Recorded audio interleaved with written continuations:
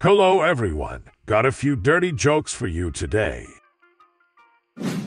So I finally found the answer as to why do women wear panties. Well, according to local law, a manhole has to be covered when not in use. So I met a blind girl at a bar, and we instantly hit it off. She asked me back to her place, so when we got there, we started getting it on, and suddenly she said, "That's the biggest pecker I've ever laid my hands on." I said, "Stop pulling my leg." So Ryan rents an apartment in New York and goes to the lobby to put his name on the group mailbox. While he's there, an attractive young lady comes out of the apartment next to the mailboxes wearing a robe. Ryan smiles at her, and she strikes up a conversation. As they chat, her robe slips open, revealing that she isn't wearing anything underneath. Poor Ryan breaks out in a sweat, struggling to maintain eye contact. After a few minutes, she places her hand on his arm and says, "Let's go into my apartment. I hear someone coming." He follows her into the apartment, and after she closes the door, she leans against it, letting her robe fall off completely. Standing there nude, she purrs, "What would you say is my best feature?" Flustered and embarrassed, Ryan stammers, clears his throat a few times, and finally squeaks out, "Oh, it's got to be your ears." Astounded, she responds, "Why my ears?" "Look at these breasts. They're full, don't sag, and they're 100% natural. My buns are firm, have no cellulite, and my skin is flawless. Why on earth would you say my ears are my best feature?" Clearing his throat once more, Ryan stammers, "Outside, when you said you heard someone coming. Well, that was me." So, a farmer was giving his wife last-minute instructions before heading to town for some business. "That fellow from Sematol will be here this afternoon to inseminate one of the cows," he said. "I've hung a nail by the right stall, so you'll know which one I want him to impregnate." Confident that even his mentally challenged wife could understand, the farmer left for town. Later that afternoon, the inseminator arrived, and the wife took him out to the barn, guiding him directly to the stall with the nail. "There's the nail, so this must be the cow," she told him. The inseminator asked, "What's the nail for?" She replied, "I guess it's to hang up your pants." So, Patrick O'Malley raised his beer and proudly declared, "Here's to spending the rest of my life between the legs of my wife." Naturally, he took home the top prize for the best toast of the night. Later that evening, while in bed, he turned to his wife and said, "Mary, I won the prize for the best toast of the night." Curious, Mary asked, "Oh, really, Patrick? And what was your toast?" Thinking quickly, he replied, "Here's to spending the rest of my life sitting in church beside my wife." Mary smiled and said, "Oh, that's lovely, dear." The next day, Mary bumped into one of Patrick's drinking buddies on the street. With a grin, the man said, "Did you hear about your husband winning the best toast in the bar the other night, Mary?" "Oh, I did," she replied, "but I was a bit surprised. He's only been there twice. Once he fell asleep, and the other time I had to drag him in by the ears." So the first nun approaches the gates of heaven, and God asks if she has anything to declare. She replies, "Yes, I once saw a man's pecker." God says, "Go wash your eyes in the holy fountain and enter the gates of heaven." The second nun steps forward, and God asks her the same question. She responds, "Yes, I once touched a man's pecker." God says, "Go wash your hands in the holy fountain and enter the gates of heaven." Suddenly, the third and fourth nuns start arguing. God asks, "What's the matter?" The third nun replies, "I want to gargle in the holy fountain before she sticks her butt in it." So a big-shot businessman had to spend a few days in the hospital. He was a nightmare for the nurses, bossing them around like they were his employees. Naturally, none of the staff wanted to deal with him, except for the head nurse. She was the only one who could handle him.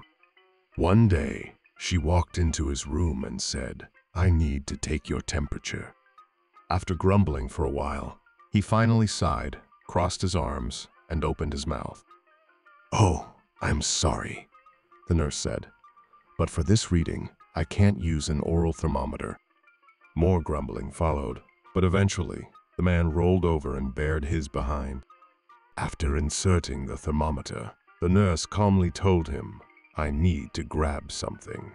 Just stay like that until I get back." She left the door wide open on her way out.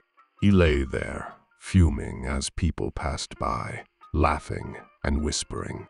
Nearly an hour later, his doctor finally walked in. "What's going on here?" the doctor asked. Furious, the businessman snapped. "What's the matter, Doc? Haven't you ever seen someone getting their temperature taken?" The doctor paused, looked at him, and said yes, but never with a daffodil. So an 80-year-old man was having his annual checkup, and the doctor asked how he was feeling. "I've never been better," the man boasted. "I've got an 18-year-old bride who's pregnant with my child. What do you think about that?" The doctor thought for a moment, then said, "Let me tell you a story. I knew a guy who was an avid hunter, never missed a season. But one day, he was in such a rush that he accidentally grabbed his umbrella instead of his gun." The doctor continued, "So, he's out in the woods, and suddenly, a grizzly bear shows up right in front of him. He raised his umbrella, pointed it at the bear, and squeezed the handle." The doctor paused, then asked, "Do you know what happened next?" "Dumbfounded," the old man replied. "No, what?" "The bear dropped dead right in front of him," said the doctor. "That's impossible," the old man exclaimed. "Someone else must have shot that bear." "Exactly," the doctor replied. "That's kind of what I'm getting at." So a man goes to his doctor's office for his annual physical. After the checkup, the doctor comes out and says, "I'm sorry, Bill, but we've discovered you have a condition that only gives you about 6 weeks to live." "But doctor," Bill replied, "I feel great. I haven't felt this good in years." "This can't be true. Isn't there anything I can do?" After a moment, the doctor said, "Well, you could start going to that new health spa down the street and take a mud bath every day." Bill perked up and asked, "And that will cure me?" "No," replied the doctor, "but it will get you used to the dirt." So 3 nuns died and went to heaven. When they reached the pearly gates, St. Peter was there to greet them. He said to the nuns, "Before you can enter, each of you must answer one question correctly." St. Peter approached the first nun and asked, "Who was the first man God created?" The first nun confidently replied, "Oh, that's easy. It's Adam." The trumpets sounded, the gates opened, and St. Peter said, "You may enter." Next, St. Peter went to the second nun and asked, "Who was the first woman God created?" The second nun smiled and said, "Oh, that's easy. It's Eve." Again, the trumpet sounded, the gates opened, and St. Peter said, "You may enter."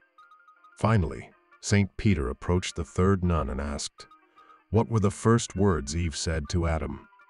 The third nun paused, deep in thought, then looked at St. Peter and said, "Oh, that's a hard one." The trumpet sounded, The gates opened, and St. Peter said, "You may enter." So an Englishman, a Scotsman, and an Irishman were all invited to give speeches at a Deaf Society event.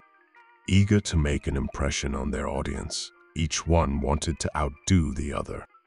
The Englishman went first, and to the surprise of his colleagues, he started by rubbing his chest and then his groin. When he finished, the Scotsman and Irishman asked him what he was doing. "Well," he explained, "by rubbing my chest, I indicated breasts, meaning ladies, and by rubbing my groin, I indicated balls, meaning gentlemen."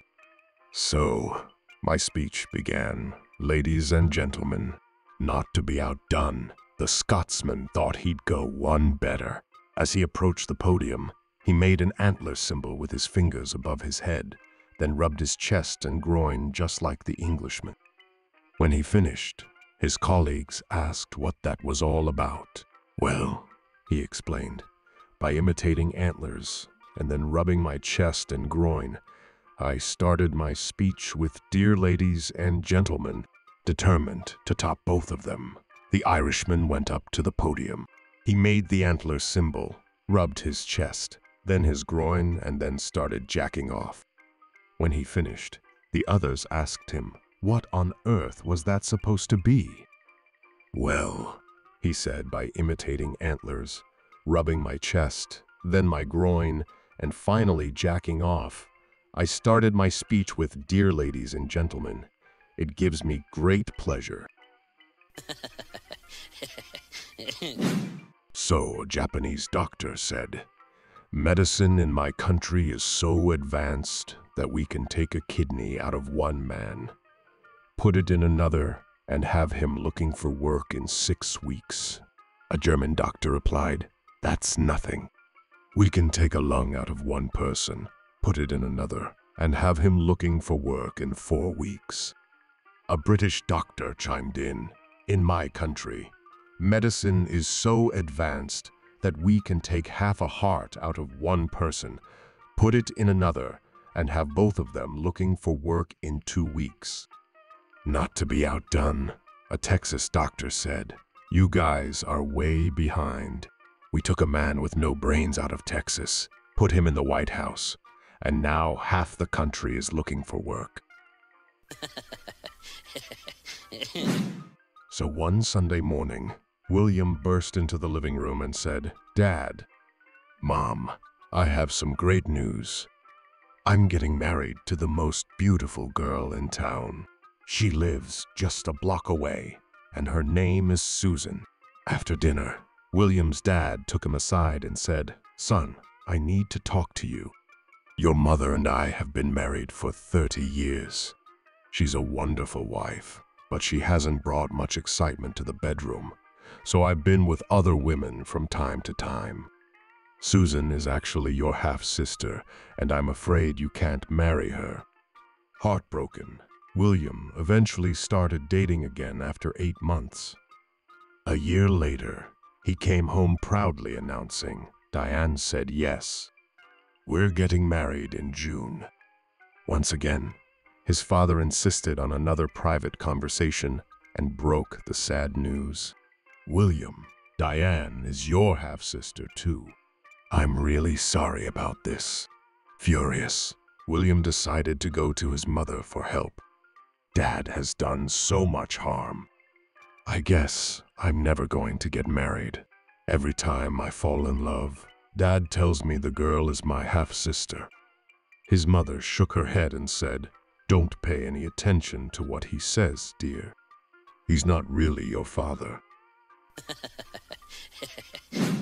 So once upon a time, in a land far, far away, there lived a beautiful queen with voluptuous breasts. Richard, the dragon slayer, knew that trying to touch them would mean certain death if caught.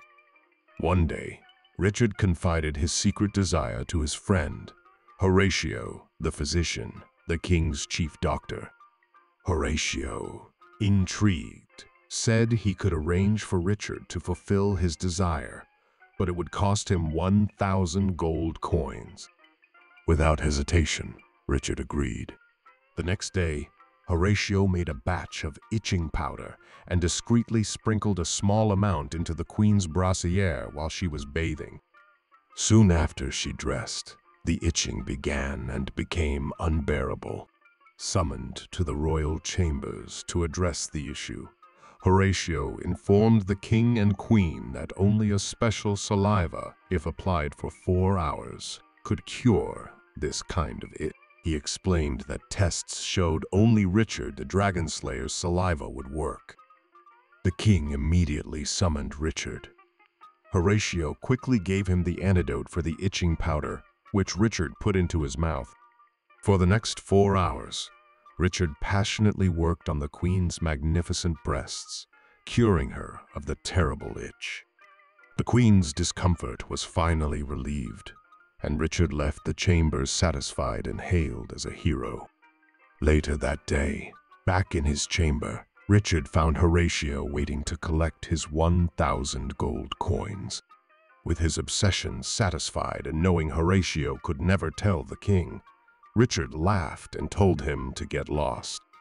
The next day, Horatio slipped a massive dose of the same itching powder into the king's underwear. The king immediately summoned Richard the Dragon Slayer.